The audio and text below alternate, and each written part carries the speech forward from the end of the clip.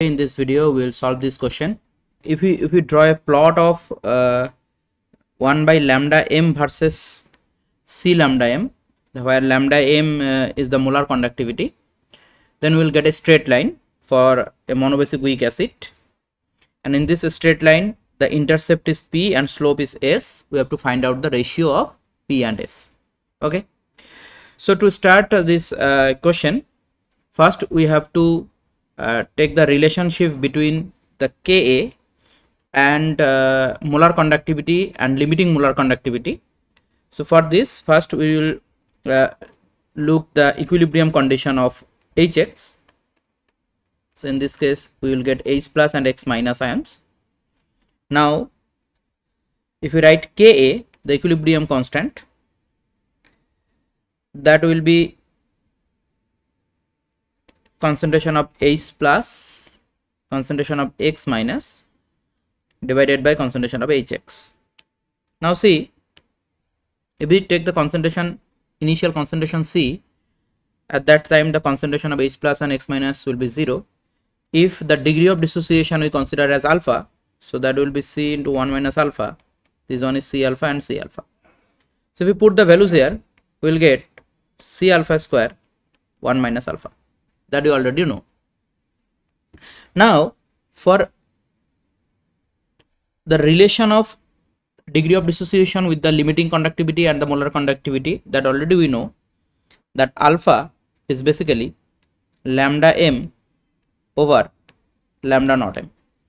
That already we know. We will put this value in the Ka equation. So now if we put the values of alpha to this Ka equation, we will get this one, that Ka, that equal to C lambda m over lambda naught m square 1 minus lambda m over lambda naught m. Now if we simplify this equation, we will get Ka C lambda m square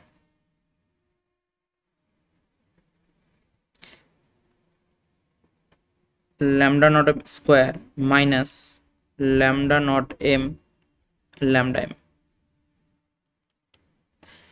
Again Ka lambda naught m square minus Ka lambda naught m lambda m, that is equal to C lambda m square. Now divide this equation with lambda m, then we will get Ka lambda naught m square divided by lambda m, that is equal to C lambda m plus Ka lambda naught m. Now divide this equation again with Ka lambda m square to get 1 by lambda m. So if we divide this equation, we will get 1 by Ka lambda naught m square C lambda m plus 1 by lambda naught m. Now if you compare this equation with the equation of straight line, so that is our y and this is our x. So this value is the m and this value is the intercept C. So in this equation, if we plot this lambda 1 by lambda m and C lambda m, so we will get straight line of slope 1 by Ka lambda naught m square, and in this problem it is given the slope is s. So this is the value of s, and the intercept we are getting here, so this is the intercept. We take the intercept, that intercept is 1 by lambda naught m. So this is intercept 1 by lambda naught m, and that is given as p. Now we have to find the ratio of,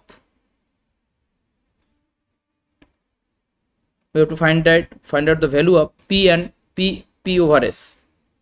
So now P by S, the value of P is 1 by lambda naught m and S 1 by Ka lambda naught m square. So we are getting Ka lambda naught m. So that will be the answer. Now see the options. We have option A, that is Ka lambda naught m. That will be the answer of this question.